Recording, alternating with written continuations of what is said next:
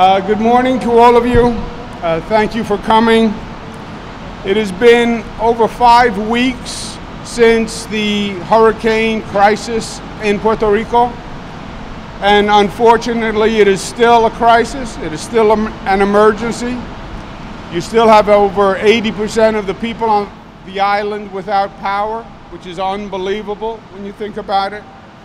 Thousands of people in shelters, people in dangerous conditions where they're drinking water that actually may be poisoned. I'm very proud of what New York has done in the midst of all this.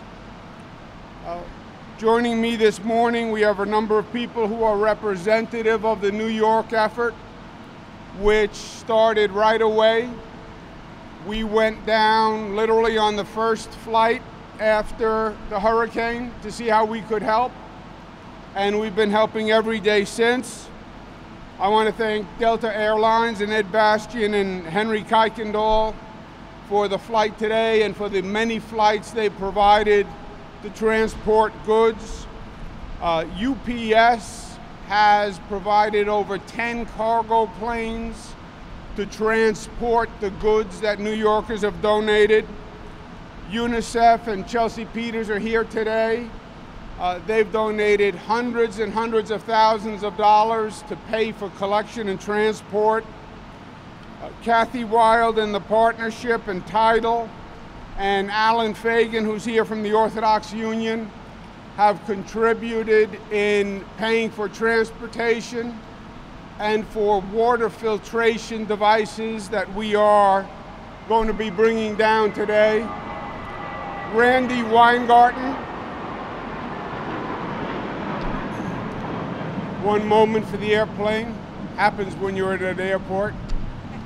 Randy Weingarten and the American Federation of Teachers have been extraordinary in the number of volunteers who have gone down, the amount of money they have raised. They're helping us today with the water filtration equipment. And we have 1199 SEIU. We have Ken Rasky from the Greater New York Hospital Association. We have the Nurses Association and Jill Ferrillo, who have been providing literally hundreds of medical personnel who have been going down and providing much needed medical services. We have donated over 3,000 pallets of goods from ordinary New Yorkers all across the state that we have collected and brought down. Today we're focusing on water filtration equipment, and we are bringing down and collecting millions of dollars worth of water filtration equipment to make sure people at least have water to drink. And that's the focus of today.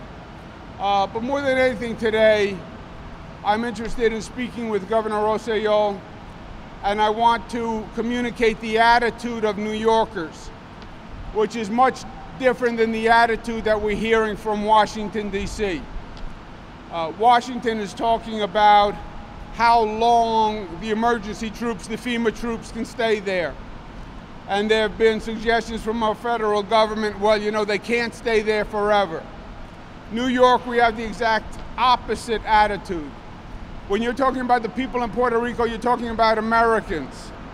And we never talk about leaving before the job is done. We never talk about leaving Americans in a critical situation. So this emergency operation is far from over. And I don't know how the president or anyone else can be talking about leaving when it's been over a month and we still haven't made the kind of progress that we need to make, and you still have millions of people who need urgent help.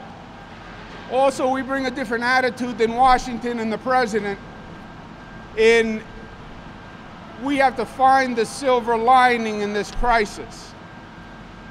The president is fond of saying, well, you know, Puerto Rico needed help before the hurricane. He's right. Puerto Rico needed help before the hurricane. But this is an opportunity to actually provide the help that Puerto Rico needed. We in New York are coming up on the 5-year anniversary of Hurricane Sandy. Hurricane Sandy, we went through tremendous hardship. We spent billions of dollars.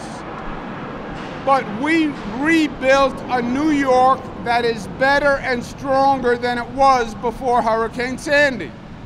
And that should be the attitude in Puerto Rico. We're going to rebuild Puerto Rico.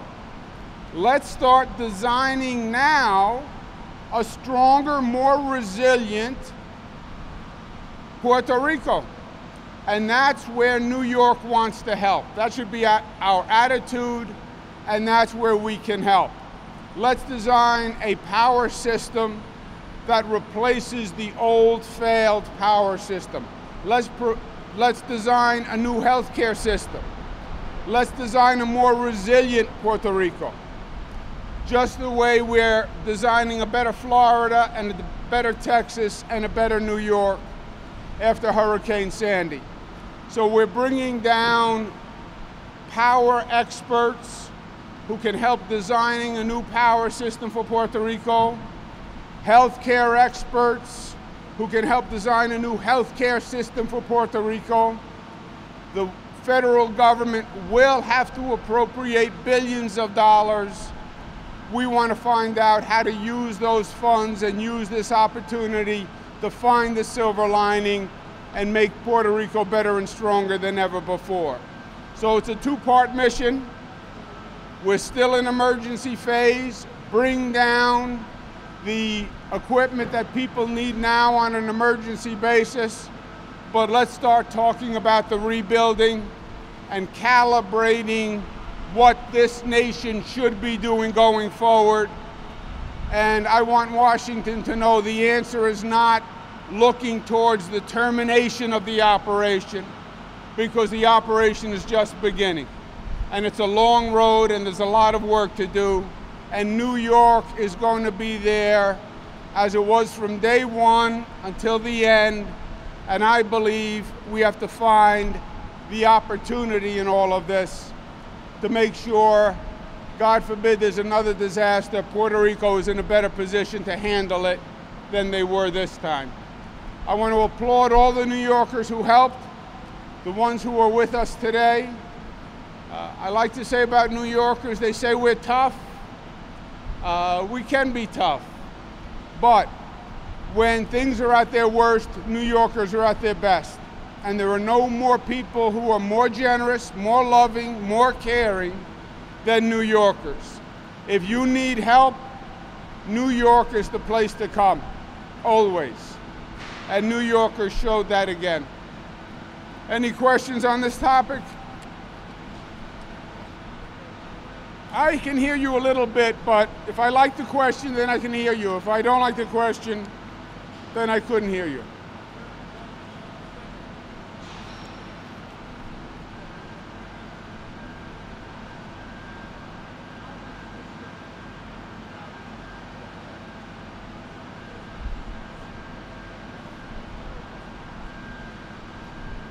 Well, look, it is not, I don't think it's a political issue. I think it's a governmental issue. And the question is, what is government's responsibility in this situation? And what you're hearing in Washington is they're talking about packing up. And when is it over? What I'm saying governmentally is, when is it over? It hasn't even begun. We're talking about the emergency response, which still hasn't been completed. You still have 4,000 people in shelters. People still can't drink the water.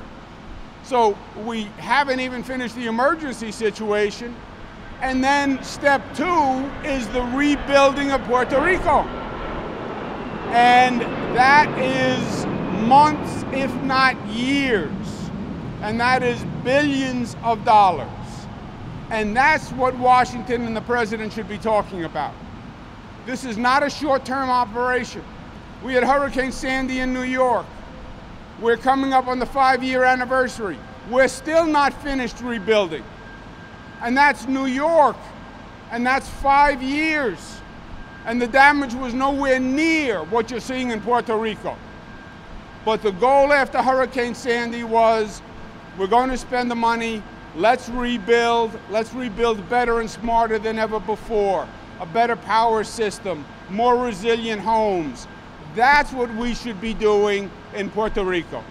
When we celebrate the 5-year anniversary for Hurricane Sandy, we should be thinking in Puerto Rico, there's going to be a 5-year anniversary there too. And that's what this effort is all about. Okay? Thank you very much.